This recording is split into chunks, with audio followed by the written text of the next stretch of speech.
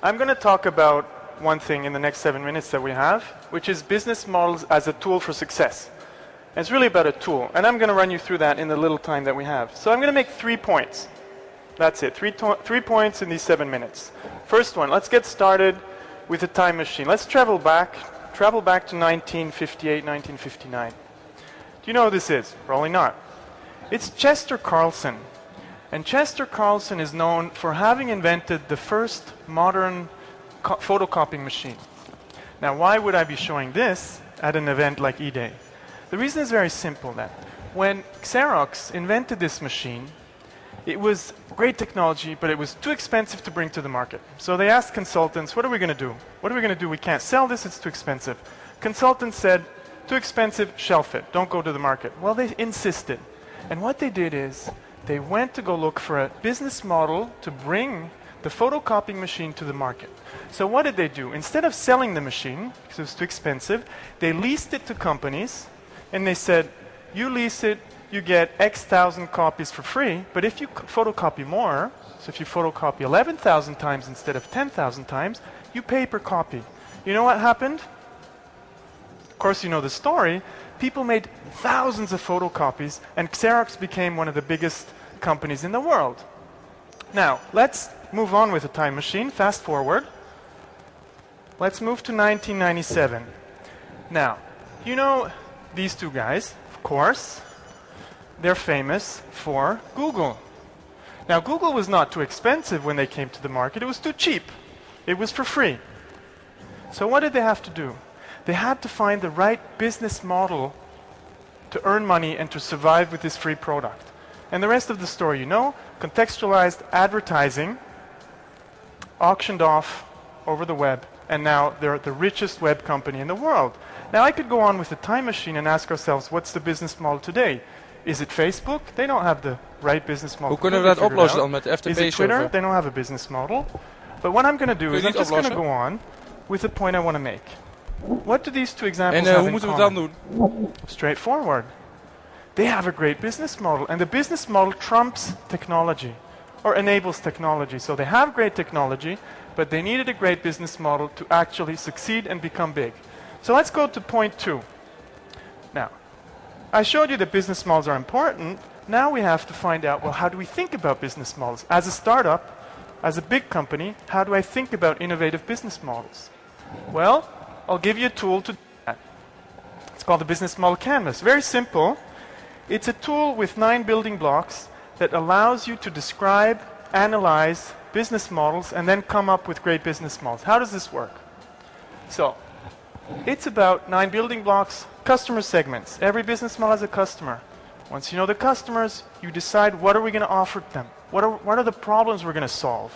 Once you know what you offer, to whom you offer it, well, how are we going to reach them? What are the channels? The web, mobile, stores? Once we know how we reach them, we think about the relationships. Are we talking about mass customization? Are we talking about personalized relationships? And then, what are people willing to pay for? Right? Revenue models, important topic. For both examples that we saw before. Specific revenue models. And then we know, okay, this is the value we create. We know for whom we're doing it. So how are we going to do it? So we look at the left side of this business model canvas. What are the key resources that we need? What are the assets? Do we need servers? Do we need a great brand? Do we need great people, developers to do that? Or is it something completely different? Then we ask ourselves, so what are the activities that we need to perform? Are we doing marketing? Or are we just maintaining servers? What is it that we really do? And since we're in the 21st century and we're on the web, we do more and more collaboration, so we think about the key partners. And once we know those points on the left-hand side, we know what the cost structure is. So, why do I show you this? Because on one piece of paper, you have all the elements of a business model, and it would help you think through the business model. So here's the concept. Now let me turn that into a tool. So, let's take away the clutter, overlay it with the canvas, and now you have a beautiful structure to start structuring your thinking about business models. And then all you do is you put up post-its, you think through your existing business model, new ones, and it helps you think it through. And you need this if you want to come up with great business models. Okay, point 2. We need this type of language to think through business models. It's not ad hoc anymore. We have to be structured about this, systematic. Let me get to the last point, see if I can get it through in 2 minutes. The last point is, okay, we have a tool. How do we use it? What do we do with that canvas? Well, we plot it out on a poster. We have this poster, we put it on the wall, and as a group of people, as diverse as possible, we think through business models with post-it notes. Now, the point is that we shouldn't stop with one option. We should think through multiple business models. So we have one, but that might not be the right one. Remember Xerox? The consultants told them you can't sell it. Well, that's only one business model. We need to generate options, as many as possible, as much as we can. We need to think hard and take time for that. We never take time for that, for thinking through the options. And then only we choose the one that seems best. You know who works like that? People like him. In the Dutch culture, you have a good architectural culture. This is an architect, Frank Gehry.